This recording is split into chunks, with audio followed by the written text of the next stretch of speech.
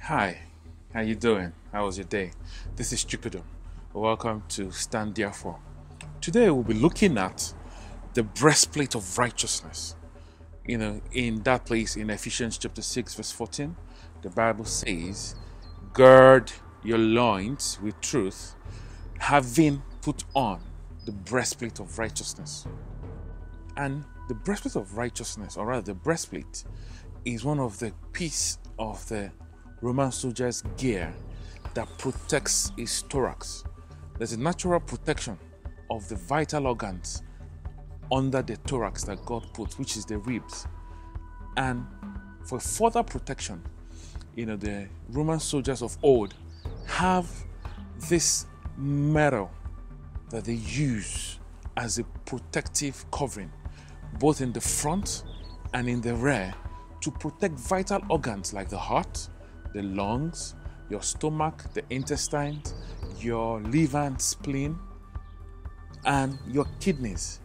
These organs are vital. Any damage to these organs will result in instant death. These vital organs are very, very important for the body to function. We're going to look at the spiritual undertone to this vital organ and why it is necessary to have it clagged, secured with the breastplate of righteousness. Join me.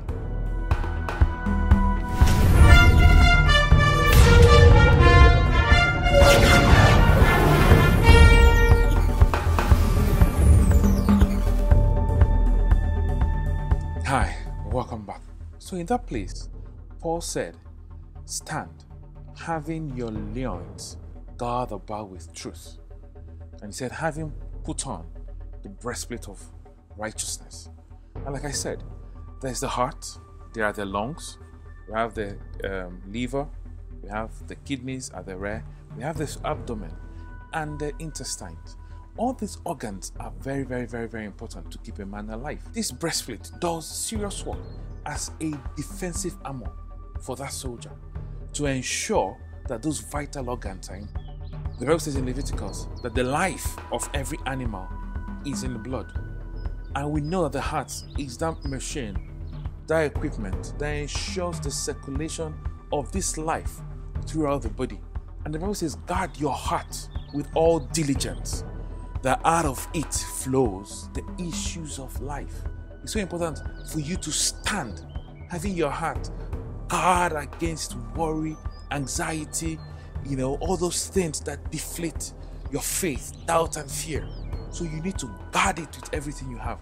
And a revelation of righteousness is important to guard that, as well as the spiritual atmosphere you have around you, especially when you're believing for something. I know a man of God that had the daughters, I think the daughter was about barely two, I believe, had her two middle fingers chopped off. Do you know what he did?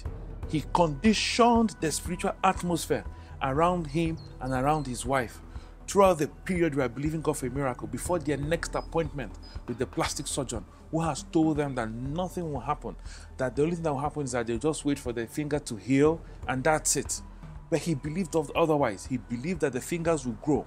I know what it means for fingers to grow. That means the bone will grow, the nerves will grow, the joints, the sinus, everything will grow. He conditioned his environment. He stunned. They pulled the plug from the TV. They never read any newspaper. They avoided any evil report, any bad news, anything that will affect the condition of their heart and the spiritual atmosphere around them. They ensured that they bred faith. In the Bible, Jesus said that the faith, if you have faith like a mustard seed, you will say to this mountain. He compared faith to a seed. And for every seed to grow, germinate, and become a tree, the ground, the environment where you plant it is very important. That is what the lungs represent. The lungs take in oxygen and expels carbon dioxide. The lungs keep your body oxidized because a lot of functions in your body require oxygen in its environment to thrive. And they also say that if you live in an area where the air you breathe is not good or is polluted, there are a lot of respiratory diseases that will affect or be prevalent in that entire environment. So your environment is important for you to have a healthy life because of what you breathe in. So is your spiritual environment. And that's what the lungs there represent.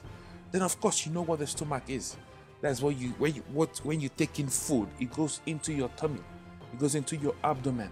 And the Bible talks about the word of God and uses the metaphor of food to talk about the word of God, especially bread. The word of God is like bread. And that tells you something. What you feed on spiritually is important. Throughout the period you are believing God for something. The same thing with this man of God. While they were waiting for the next appointment, they were standing in faith. They were feeding on the word. So they say they sat down day in, day out, listening to faith messages, hours on end. They were feeding on faith, feeding on the word that has to do with faith, miracles, and healing. Throughout that period, whenever you are believing God for something, watch what you feed on spiritually. That is when you need to increase the diet, particular for that thing you're believing God for. You're believing God for a child, you need to start feeding on the word of God that talks about productivity, that breaks barrenness. You're believing God for financial breakthrough. Sit down on the word of financial breakthrough. You sit on it, you incubate it, day in, day out, night in, day out. Let it be what enters your heart through your ear gates. That's what they taught me. So you protect what you listen to. You protect what you hear. Throughout that period, you are standing in faith, trusting God for a miracle. And of course, the intestines, there are two of them. The large one expels garbage, while the small intestine is what is responsible for assimilating, the nutrients from that food. You also guard what you hear. If you hear the wrong things, you expel it. The same thing the liver does. The liver is in charge of detoxification of the human body, expelling dangerous toxins out of the body. You also have to do that. You hear what is not right, you expel it. You just don't say, don't worry. You expel it. You have friends that hang around you, breathing doubt, fear, and anxiety. You kick them out. No apologies to anybody because you're believing for something. When you're standing, if you believe for something, there are no apologies to anybody. Then your kidneys too. They also perform important functions. One of the ways you know that you have heart disease is that it shows up in your kidneys. Your kidney functions will be out of place. All this is what that breastplate protects. The breastplate of righteousness. You need to sit on that revelation of righteousness. Know for sure that it is not by the works you engaged in. Don't say, a lot of people have come to tell me that, but Pastor, I have sown, I have done this, that miracle has not yet come. They've put faith in their seed instead of putting faith in God. I'm not against seed sowing. I do that a lot. But seed sowing is a point of contact. You're saying, God, I am standing on your word. I believe in you. I am using this seed to connect. It's a point of contact. Don't put faith in the seed. Put faith in the word and the person that's going to do that miracle. Don't say because I've sown, so this is supposed to happen. That's the problem. A lot of people have sown and they've not seen the miracle because they have channeled their faith to the wrong object instead of putting their faith in the Most High God. So the works of righteousness is done with. All done with. You have been made righteous by God Himself. The Bible says in 2 Corinthians chapter 5 that He made Him sin who knew no sin, that we might be made the righteousness, that we might become the righteousness of God through Him. God is not seeking to punish you. He's not seeking to teach you something. He didn't put that disease on you to teach you or to train you. He's not seeking to harm you.